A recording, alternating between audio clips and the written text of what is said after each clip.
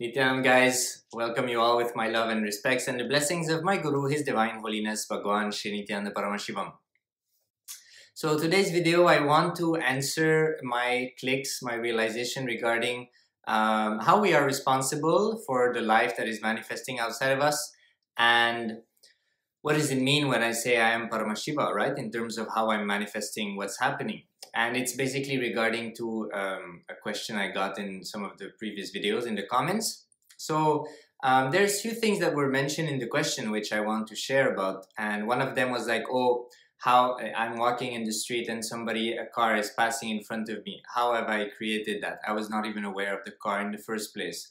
Or, you know, same thing goes, there's a bird on the tree. And I'm not sure, like, how have I created the bird, or have I created, or is it the lila, or there's many questions. So the first thing I wanted to share was something that Swamiji shared sometime back in a satsang, which when I heard, it answered a lot of questions for me. And he was basically sharing of how an avatar functions, or how an avatar functions. And the keywords was, I do not have any form of anxiety about the future. So the click I had when Swamiji shared that was, when we get introduced to this powerful cognition, I am responsible for everything inside of me and everything outside of me, automatically what I've experienced, and I'm pretty sure a lot of other you perhaps is also experiencing, we tend to feel like, we start to feel like, oh, how have I created this? Oh, how have I created that? Oh, how was I good?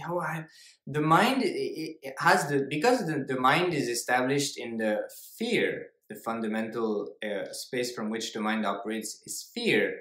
It is always wanting to control and possess. And when we learn that we are responsible for everything, then we just try to possess everything around us and say, like, oh, how am I responsible for this? How am I responsible for that? Then we become crazy. And what I realized is, no, actually, that is not the truth. And we should not spend lifetime and energy into that direction, because it's not going to lead anywhere. The first step that we need to have the cognitive shift is regarding what Swamiji was sharing. There is no anxiety about the future. That means that this very behavior of the mind of wanting to understand and control everything outside of us, what we cognize outside of us, this very behavior disappears. Then we start to cognize everything differently. And it is so important. Every time you think about your future, it is because of anxiety. If you were not anxious, there is no reason why you would want to project yourself in what you call future. There is no future. There is no past. There is only now. So the power of now is the power that Swamiji was sharing or started to share when he talks about the Kala dimension.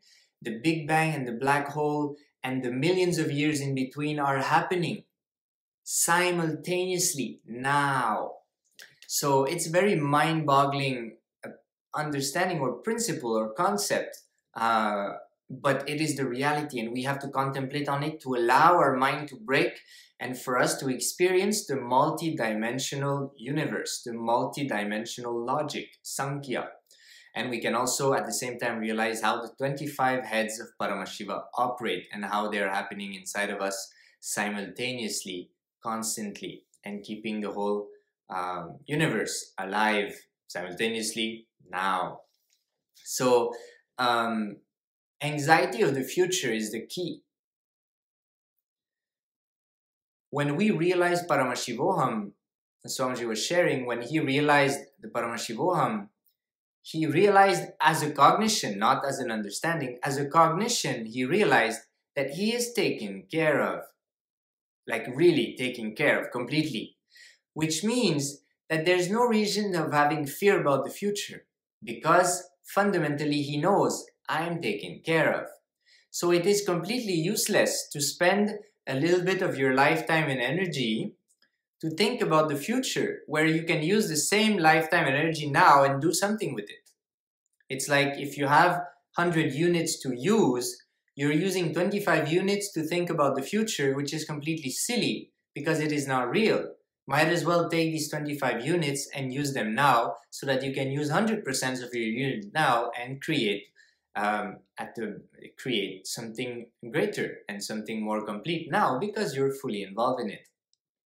And that also for me clicked with this principle of awareness, right? When you're in the now, you're fully aware. When you're in the future, in the past, you're not fully aware. Part of you is stuck somewhere in some other space, which is not even real. It is just created by the mind because of this anxiety of the future. So that's one click I wanted to share regarding this. So it's not about trying to understand how I manifested this, how I manifested that. First step is like this anxiety of the future, not being stuck in anxiety about the future. The second thing, sometimes I feel, I had a click, for instance, okay? I disagree with the lifestyle that is available nowadays, for instance. That's kind of my fundamental that's one of the cognition which is sitting in my depth. I don't agree with the lifestyle. Then you go into traffic and you get stuck in traffic and you experience the wonderful things that we experience in traffic. And then you become incomplete about it. Why is this happening? For instance, why is the car coming? I didn't see, or why is it so slow, or why are people so frustrated, or why so many whys will be arising. And then you will start to attend to each why one at a time and think, oh, how am I responsible for this? One first thing I realized also is, before jumping into the small things, see the bigger picture. You're not aligned, you feel that you don't like the lifestyle, but you're not doing anything, you have not spent lifetime and energy to manifest a life where you do not need to engage with that lifestyle. If you don't like traffic and you don't like the lifestyle, then why do you put yourself in a situation where you will experience traffic? So I feel that should be the first step of taking responsibility. It's not about trying to control everything that is going on once you're in a car in traffic. It's more about, like, why do you want to engage with that whole thing in the first place? This, for instance, traffic experience. So there are some people who are living life and they never experience traffic. Different kinds of life. I'm not only talking about the monk life, but different kinds of life are available where people do not experience traffic. Why? Because deep down they decided, I don't want it. And they started to invest their lifetime and energy like in whatever they want, and they manifested a life where they do not engage with any of these things. So it's possible. It's just depending on like how sincere you are. Is it just a thought which just crosses your mind, oh, I don't like traffic? Or is it really something that you really want to discard from your life? So that's where the level of sincerity and authenticity also kicks in regarding what we want. And again, difference, and I'll make a video about it because for me it was also very useful, this idea of like, what is your really desire and what are borrowed desires, superficial desires that you kind of grabbed on the way, but they're not really yours, but for various reasons you decided to cling on to them, and they kind of dilute your intensity because they're not yours, so you never engage fully with them. And at the same time, you never discard them. So it kind of dilutes the inner space, and we become. It becomes very difficult for us to be intense or authentic in what we do. So yeah, that's what I want to share in this video. I'll definitely share more in some other videos. I mean, this is a huge topic, and there's a lot of questions. If you have any questions regarding that, how you're responsible for things inside of you and outside of you. See, the fundamental thing also I want to share is Paramashiva manifested himself as many to enjoy himself. So it's not necessarily about, oh, why is the bird sitting on the tree? How did I create that? This very idea, this very fundamental questioning of like why and how, and this kind of thirst to understand what is going on. It's not what I'm starting to realize. It's not about understanding what's going on. It's just about being blissful and enjoying yourself, because you are Paramashiva, that bird is Paramashiva, and that's all you need to know. Then you just have to enjoy yourself. There's no reason. The reasons, what I'm starting to realize, is this very thing of constantly trying to find a reason why, is a fundamental thing of the mind, which is dissatisfied about everything, and he just wants to understand and justify everything, because deep down he just doesn't want to engage with any of this. It's life negative.